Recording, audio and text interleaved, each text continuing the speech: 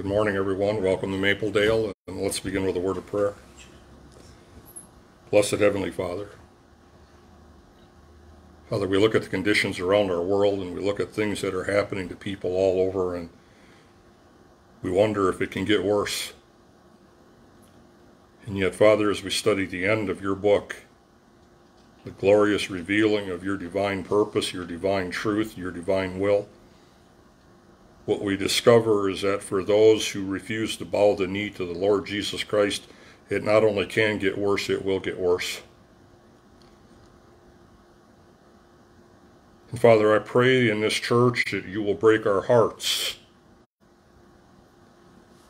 that we will have no attitude within us of smugness, that we are going to enter one day your kingdom based on the completed work of the Lord Jesus Christ on the cross, but rather, Father, that we would be a broken people. Regarding the fact that so many of the people in the earth refuse to turn to their only hope. And Father, that you would help us to be a people who love on others, who share the testimony of your work in our life, who live according to the principles and commandments in your word. And above all, a people who are not afraid to open our mouths and proclaim your glory. Father, help us to do these things so that you might be proven right in all things, and glorious in all things, and worthy in all things, the just judge. And we pray this in Jesus' name. Amen.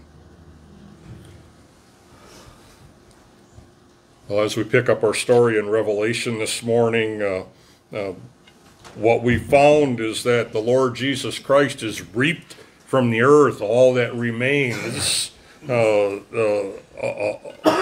those saints that remained in the earth. And what has remained after his reaping are the unregenerate sinners, the ones who would not repent and believe that Jesus Christ is their only hope. And I understand what a wild sort of statement that sounds like, that in one fell swoop the Lord Jesus Christ can harvest all the people who believe in the world and leave the remainder of people in the world that are not harvested to damnation.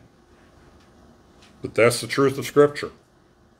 And it's laid out before us in the text. And it's not just something this preacher believes. It's the Word of God. I believe that the church that we saw removed in the summary text in Revelation 11:15 has come in all of the power of its details in Revelation 12, 13, and 14, and that culminates in that final reaping of Christ the King that we saw in that text that we saw last week.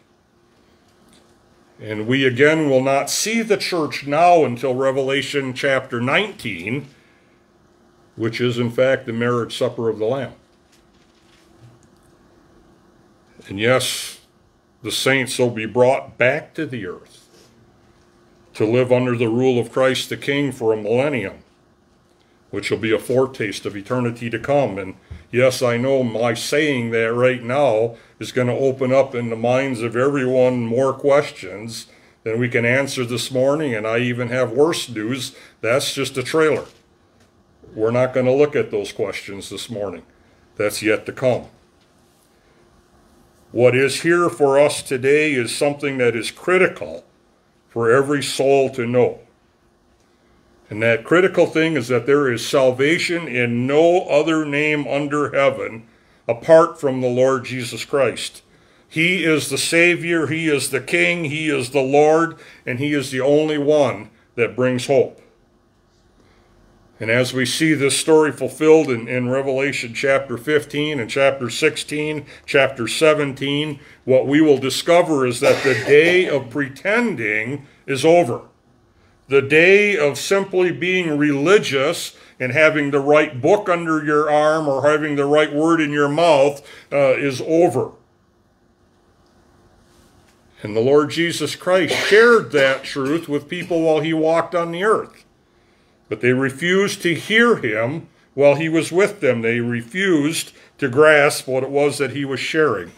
But he shared eternal truths as he walked this earth. Turn with me for a moment, and this is an introduction, but turn with me to John chapter 10, verse 22. And John, of course, is the same writer writing the Revelation that we're studying. But he records some words of Jesus in chapter 10, verse 22 and following that I think we need to see. He writes there, "At that time, the Feast of Dedication took place in Jerusalem, and it was winter, and Jesus was walking in the temple in the colonnade of Solomon. And so the Jews gathered around him and said to him, 'How long will you keep us in suspense? If you are the Christ, tell us plainly.'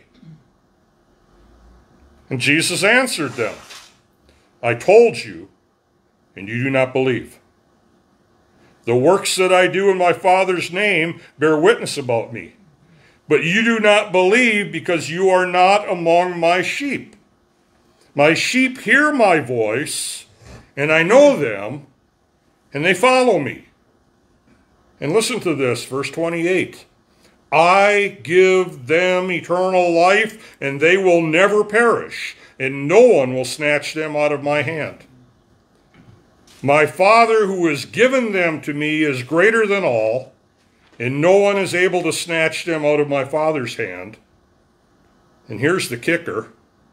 I and the Father are one." Jesus was telling these people who asked him to tell them plainly, if you are the Christ, what did he say? I and the Father are one. I'm the Christ. But they didn't hear him.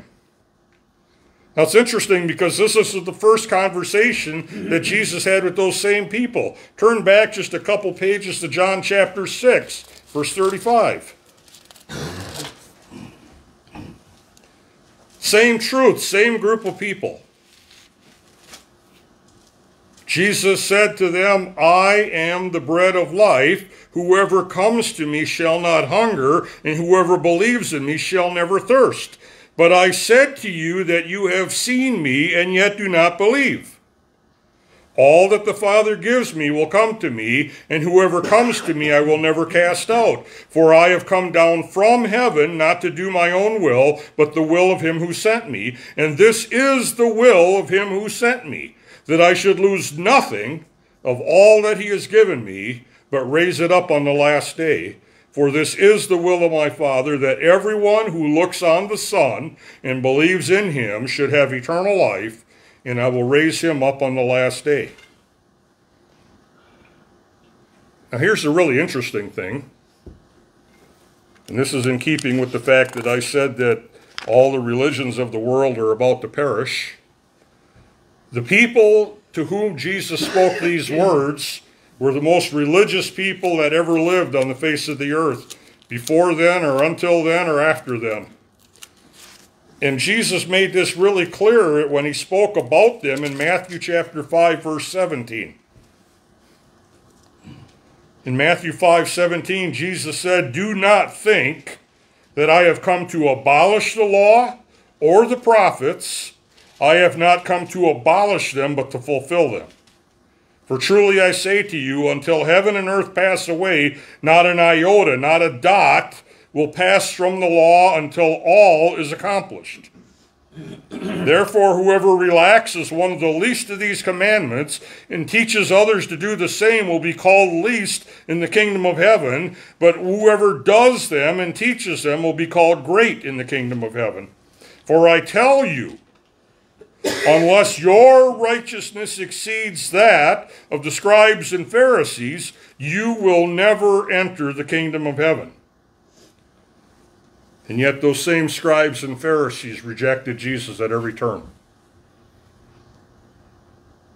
Now, according to the book of Acts, some of them did repent, and some of them became believers, and some of them were influential in the start of the new church. But so many more were not.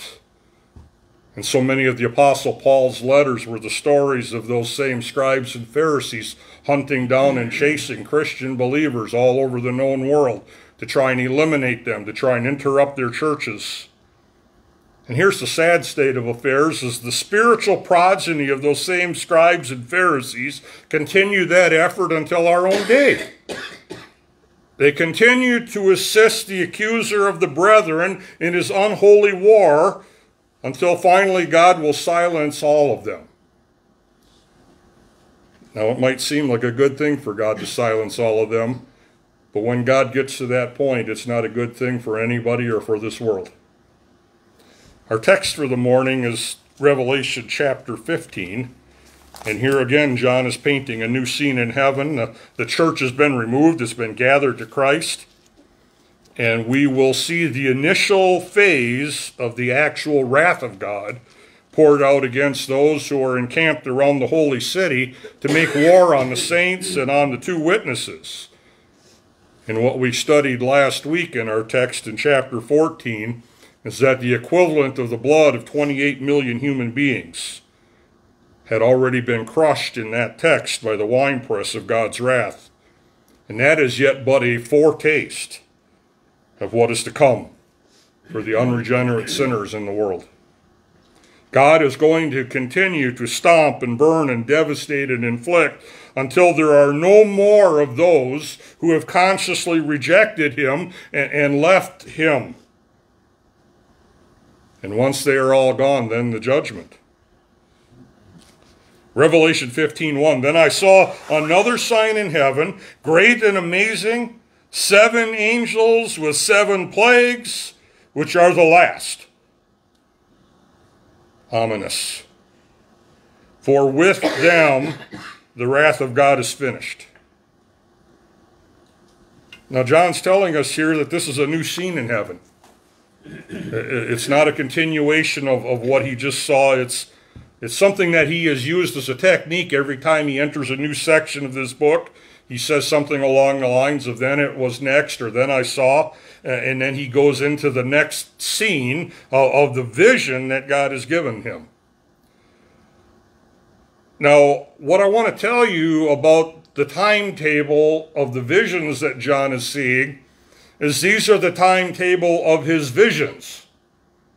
Next I saw, next I saw, next I saw, but they're not necessarily the timetable of what God has been doing in the earth. And we've already seen that demonstrated as we've studied through this book. Now, the things that God is doing in the earth literally transcend time and space and go back to the time even before creation and to the culmination of the age. And so we are reading scenes in heaven that take into account the whole salvation history of God from end to end, but John is seeing the next vision, and so he describes it as such. Because he does that, a lot of people have interpreted this book to mean that this historically then must be the next action that happens in heaven. But we've already seen that there is recapitulation, in other words, retelling of the events that have already been told. And so in a sense, it's like when you watch one of these movies or series, and 1 second you're dealing with adults and they're going through all their drama, and the next second you see kids playing by the creek and a brother drowns or something and starts off the drama that will infect the family for a year. It's almost like that, where in this story God tells us what is and then goes back and kind of shows us how we got there to what is. And so understanding that is a big key to understanding what it is that God has revealed to us in this book. And by the way, the very name of the book should give us some clue. I've probably said this before, but this is the revelation of God given to bless those who are his. And in fact, in the very first chapter, he says those who read it and study it will be blessed. It's not something hidden. It's not something that has to be figured out. It's not something that involves Gnostic understanding and numerology and all. God revealed to us what he wants us to see and know. And so therefore it must be open. And if our information about this book takes us in places where we have to delve into hidden resources that the Bible never mentions, then we're not seeing that God revealed it, but we're seeing maybe what the enemy would like to use to confuse us. So what does John see? This is a great and amazing sign. 7 angels are all carrying 7 plagues that will be the end of sinful humanity once and for all. He notes that these are the last, talking about the plagues. These are the last, for with them the wrath of God is finished. When God finishes this, he's finished pouring out his wrath on the earth. Now, he's not finished doing his work. We're going to see a lot more things that God does.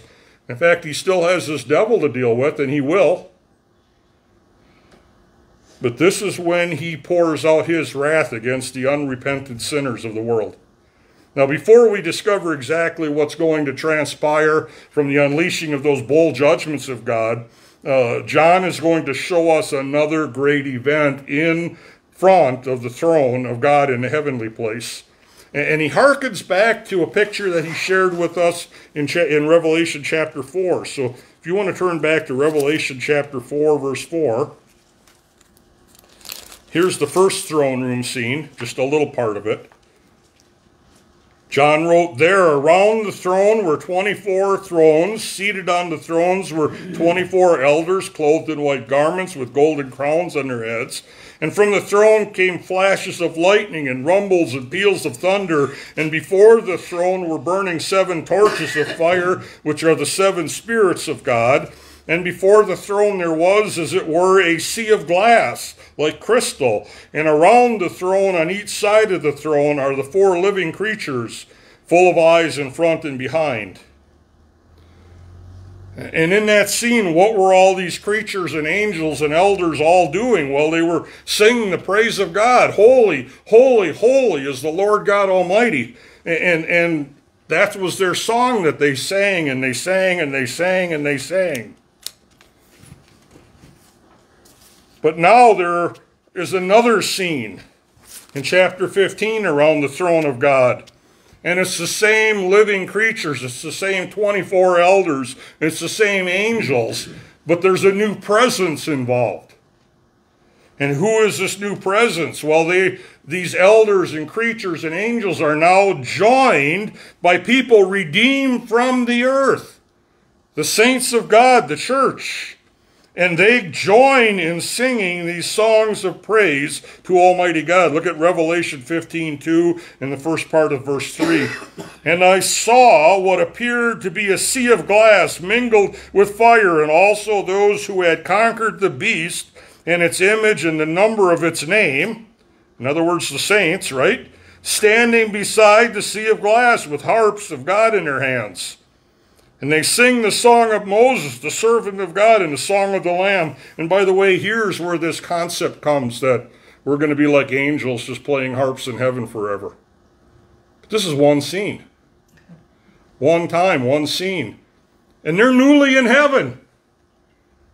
And rightfully around the throne of God, praising him with every ounce of their being. Amen?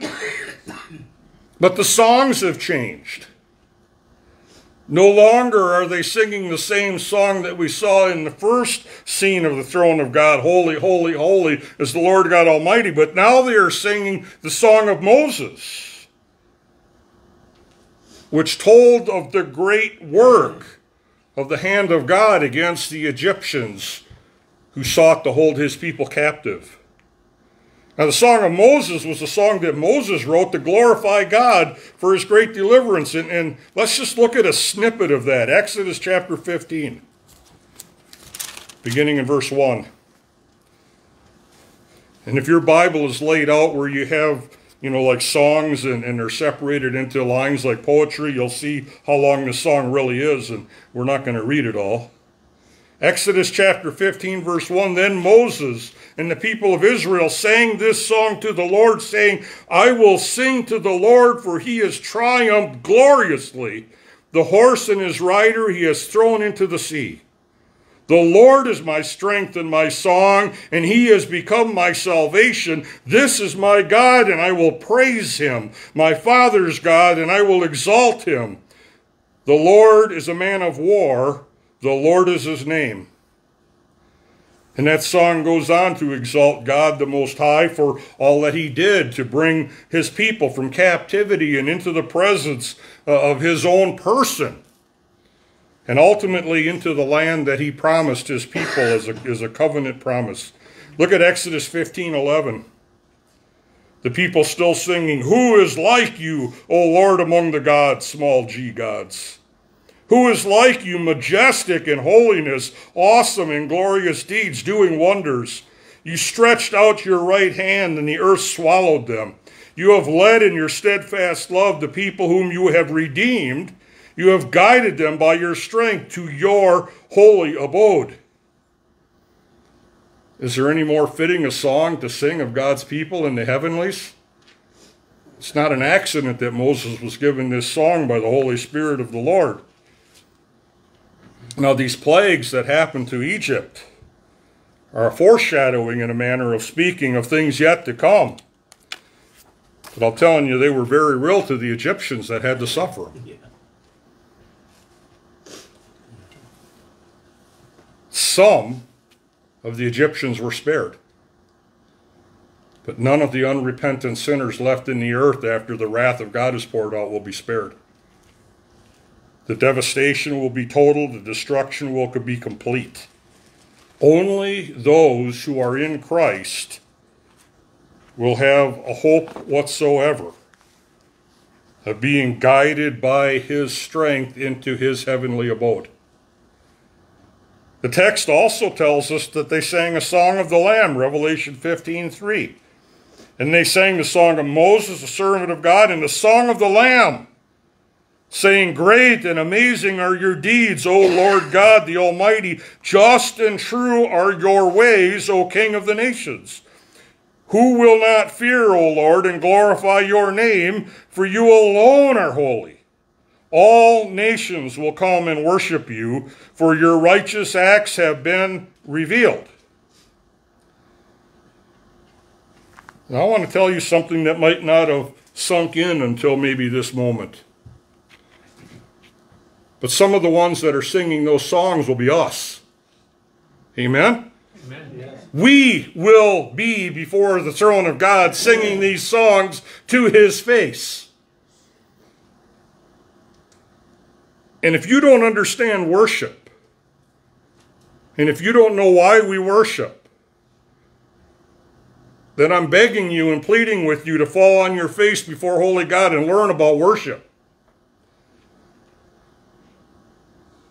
You know, when we sing now in our church, it is a rehearsal for our singing in heaven. Amen. And yet, so many, in so many churches, are turned off by the efforts of singing worship. All it takes is that they don't like the style, they don't care for the words, or they don't really particularly care for singing at all. And over the years, I've seen people even come to me and tell me, "Pastor, worship is just a waste of time. Can we just get to the main thing and get done with the service so we can be on our way?" God is sending us a revealed message in this text, not a hidden message. And the revealed message is that worship is why we exist. Do you hear what I'm saying? The reason we still evangelize is because there are still people who are not worshiping God. And he desires that our worship should come naturally, not contrived, not made up because, you know, we got to do 3 songs before we get on to the rest of the service. We are created to worship him. And our worship should carry us directly to his throne. Oh, that God might break through us in the power of his Spirit and have us fall all over this place in worship. You know, it's interesting in Psalm 22, which is a psalm of the cross of Christ. It literally has the actions of the cross foretold couple thousand years before Christ took that tree. And in verse 3, it says that God inhabits the praise of his people. And as that psalm continues, he explains, because of the work of Christ on the cross, that the congregation someday will gather before his throne and worship him in person. And the ends of the earth will remember to turn to the Lord, and all the families and all the nations will worship him before his throne. I can't imagine that a psalm that is so directly talking about the crucifixion of Christ, all my bones are poured out like wax, turns at the very end of it to abject worship of God in the heavenly place. It's after worship that the work of God begins. Revelation 15:5. Paul says after this again, right? So he had said after this, and then we saw this interlude of worship, and he saw the angels coming out of the holy sanctuary. After this I looked, and the sanctuary of the tent of the witness in heaven was opened, and out of the sanctuary came the 7 angels with the 7 plagues, clothed in pure, bright linen, with golden sashes around their chests. And one of the 4 living creatures gave to the 7 angels 7 golden bowls full of the wrath of God who lives forever and ever. And the sanctuary was filled with smoke from the glory of God and from his power, and no one could enter the sanctuary until the 7 plagues of the 7 angels were finished. Now the sanctuary mentioned here is the tabernacle of worship. It is the Holy of Holies that was in place in the part of that tabernacle that was constructed by the order of God. And it's interesting in the Old Testament when we see pictures of that temple and the Holy of Holies, what we see are priests that had to go out and specially consecrate themselves to make themselves holy, to enter into that holy place one time a year to atone for the people of God. But now we have the Lord Jesus Christ, who is the high priest in the order of Melchizedek, a high priest forever. In fact, the writer of Hebrews told us about the Lord Jesus Christ. Look at Hebrews 4:14 with me, if you would. Since then, we have a great high priest who has passed through the heavens, Jesus Christ, the Son of God. You see, the writer's making sure we know who he's talking about here, right? Let us hold fast our confession. For we do not have a high priest who is unable to sympathize with our weaknesses, but one who in every respect has been tempted as we are, yet without sin. Let us then with confidence draw near to the throne of grace that we may receive mercy and find grace to help in the time of need. Now, John notes that the great sanctuary in heaven, the heavenly picture of what God had created on earth, is where these angels come carrying the wrath of God, the bowls of the wrath of God, and that sanctuary was filled with smoke. Well, we learn again from Revelation 5:8, just again, that first throne scene in heaven, that the smoke represented the prayers of the saints of God. Look at Revelation 5:8 with me. And when he had taken the scroll, that's the Lord Jesus Christ, the 4 living creatures and the 24 elders fell down before the Lamb, each holding a harp and golden bowls of incense, which are the prayers of the saints. So what's the tie-in? These angels are now carrying golden bowls of the wrath of God, and the sanctuary is filled with the smoke. Look at Revelation 6:9. I think we'll find the tie-in. When he, that's the Lord Jesus Christ, opened the 5th seal, I saw under the altar the souls of them who had been slain for the word of God and for the witness they had borne. And they cried out with a loud voice, O sovereign Lord, holy and true, how long before you will judge and avenge our blood on those who dwell on the earth? And they were each given a white robe and told to rest a little longer until the number of their fellow servants and their brothers should be complete, who were to be killed as they themselves had been. How long, O Lord? Until right now. until right now, the bowls of incense, the smoke, which is the prayers of the saints, those saints who dwelt under the altar of God, crying out to him, how long, O Lord, before you avenge us? And the Lord says the time is right now. And there's no mistaking the pictures that are painted here for us. Again, God revealed to us the pictures that are being painted. It is time to be God and to hear their prayers and to answer their prayers. The number of their fellow servants and brothers is complete, and God now prepares to unleash hell on earth. We're just going to start touching that this morning. Look at Revelation 16, 1 and 2.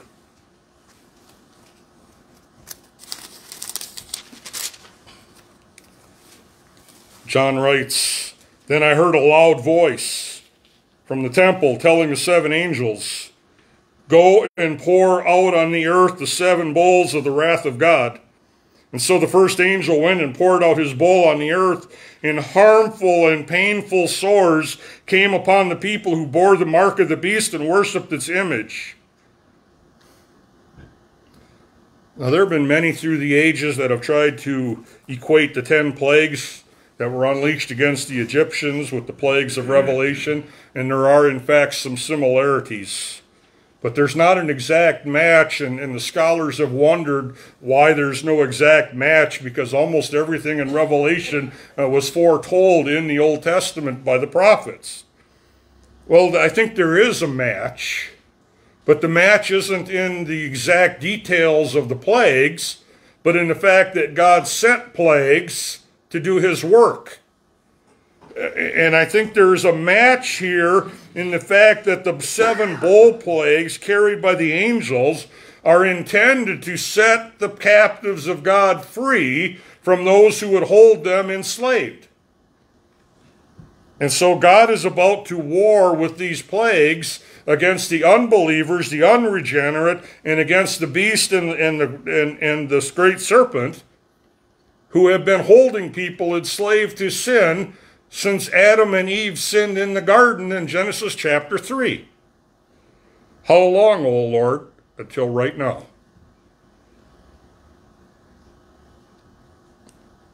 Now, in the bowls of plagues against Egypt, they were systematically applied toward all the various gods that Egypt worshipped.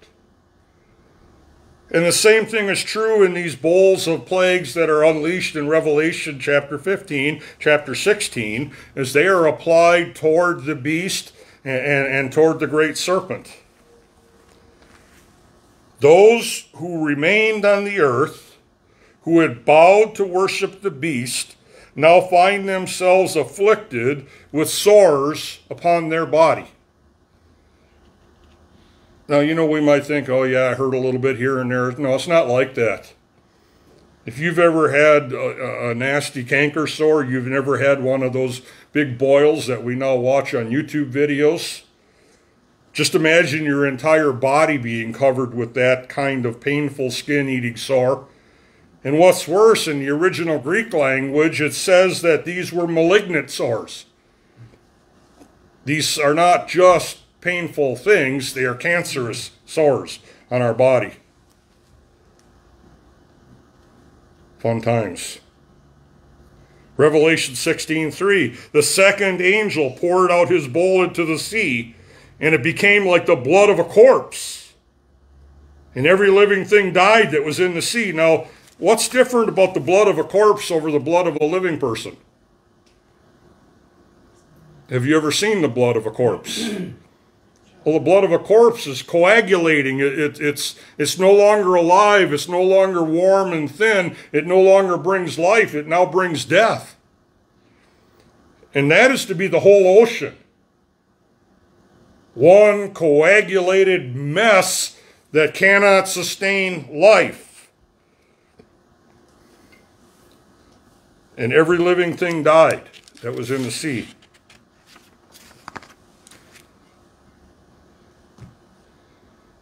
Now, what's one of the things that's different about the plagues in Revelation and the plagues that were visited on Egypt As in Egypt, God brought creatures into Egypt to torment them. In Revelation, he's removing all the creatures from the earth. Because this is the final stage of life on earth. Now I just want you to consider how the world's oceans affect the ecosystem of our world. Without the life that is in the oceans, we will cease to exist as a planet. And many eco-zealots are alarmed about that, and rightly so. Because the oceans produce the majority of our oxygen, not the jungles. It's the plankton in the ocean and all the things that feed on the ocean. I mean, literally, it handles every aspect of life on this world. The water cycle, the food supply, the ability to warm and cool the earth, it's all involved in the oceans. And God has now removed that. He sends a third angel, similar to the second, except for now he attacks the rest of the water on the planet. Revelation 16:4. The third angel poured out his bowl into the rivers and on the springs of water, and they became blood. And I heard the angel in charge of the waters say, "Just are you, O Holy One, who is and who was, for you brought these judgments. For they have shed the blood of saints and prophets, and you have given them blood to drink. It is what they deserve." And I heard the altar saying, "Yes, Lord God the Almighty, true and just are your judgments." Now, I don't think the timing here is accidental. You see, because as the truth of these judgments begin to set in place in the mind of the reader, and starting to understand, oh wow, if this all happens, we have no hope of living in the world, right? And what's the thought that comes into the minds of people? What kind of God would do this? I mean, what kind of God would destroy the earth that he's created? Well, a just God who judges according to his word, who has promised from the beginning that he would destroy sin. And if the world is sinful, then the world will be destroyed. But I want to remind us of one simple fact, that he's also the creator. And what he destroys, he can make right again.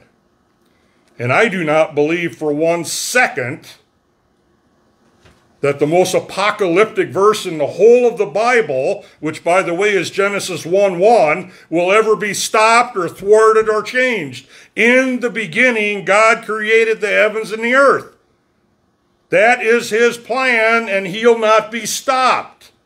So if he uncreates them, he will simply go back to Genesis 1:1 and recreate them. But when he recreates them, there will no longer be a shred of sin to inhabit those recreated worlds. Praise God, hallelujah indeed. He is a just and holy God. Now imagine the terror of those who have worshiped the creation instead of the Creator. The utter fear of those who have promised that they can meet with God in the woods or on the lake, as well as in the church where God has commanded his people to meet. The eco-zealots that I've mentioned, who place Mother Earth above all else, including above God. When God finally reaches out his holy hand and demonstrates to the entire world that he alone is the divine creator and divine sustainer of all things. And it's he alone that deserves all worship. Of course, those who are bent against God never will bend the knee toward God. The fourth angel comes, Revelation 16:8. The fourth angel poured out his bowl on the sun, and it was allowed to scorch people with fire.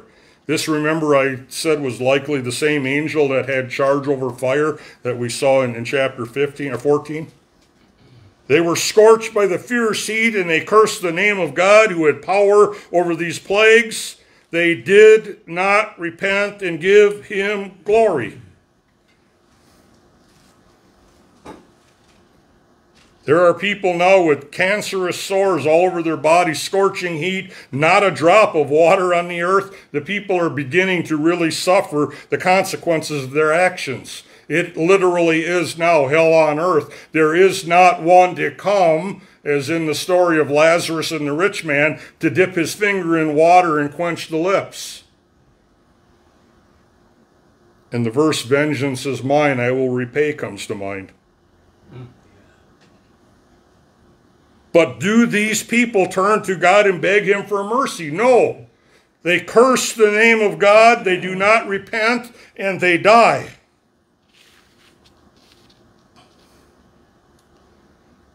Now it's really interesting. Verse 9, they did not repent and give him glory, reveals to us something about God. And I believe had they bent their knee and repented and given God glory, that he would have relented on their behalf. But they didn't, and he can't, and he won't. Revelation 16:10. This is our final bit for this morning. The fifth angel poured out his bowl on the throne of the beast, and its kingdom was plunged into darkness. People gnawed their tongues in anguish and cursed the God of heaven for their pain and sores, and they did not repent of their deeds.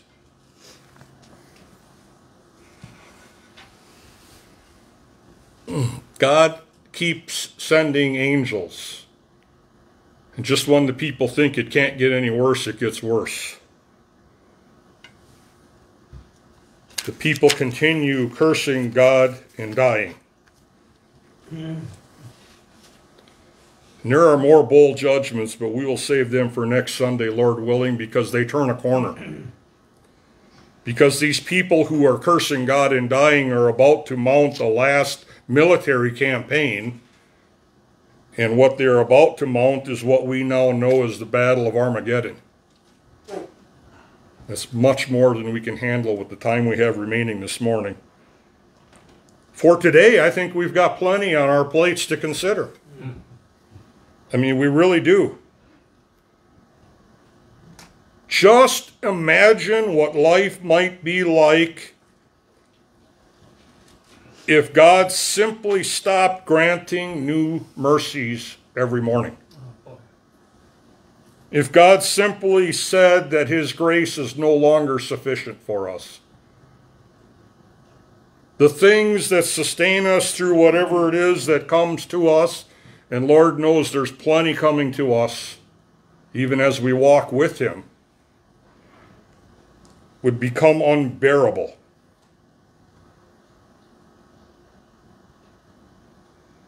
And I want to say that there will be no human religion that will survive the days to come.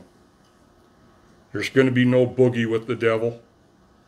There's going to be no Anton LaVey and his group of satanic worshipers doing anti-Jesus everything and in the glories of the party in heaven.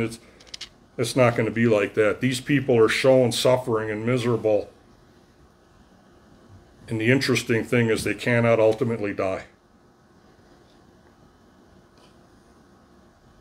It's a horrific story. If we were to write some movie plot, we couldn't write it any more horrific than what we're being shown. And this is the truth of God. And again, he shares this truth not so that we're terrified of the horrors to come, but so that we will turn and trust Jesus and be spared those horrors. Because the verse that says that those who believe in Christ will be spared from the wrath of God to come is true. The church was taken out before this wrath was poured out on the world. It's time now for us to repent about drawing away from God, who is trying to draw us to him and save our souls. It's time to repent of us trying to have our way in everything and every day when there is only God's way. And it's time for those with true faith to call out to others to persevere until the end. And God has given up until this moment multiple opportunities for the people of the earth, including this clear revealed warning that we are studying in this last book of the Bible. And yet people still walk around saying, yeah, you Bible thumpers. Just a nice story that you've made up to keep your kids in line. No. It's God's story of redemption. It's our only hope. Will you pray with me? Heavenly Father. Father, forgive me for preaching a word of doom and gloom, but you've given me the word to preach.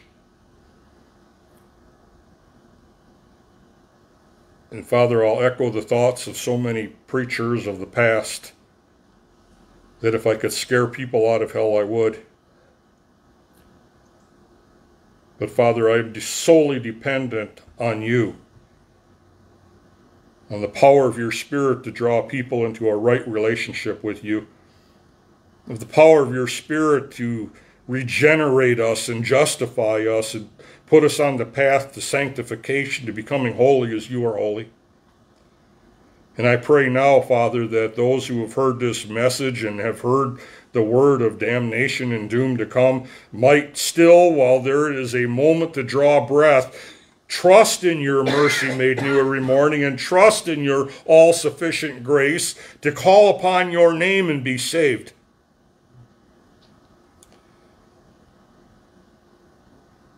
Father, the truth is I can't wait until we get to the end of the story. Oh, Lord, I can't wait till we get to the end of the story.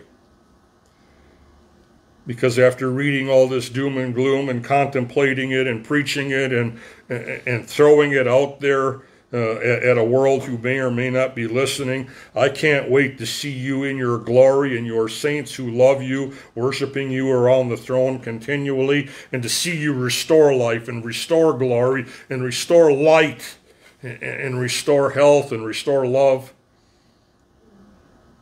Oh Lord Jesus, Maranatha, come quickly. We beg you.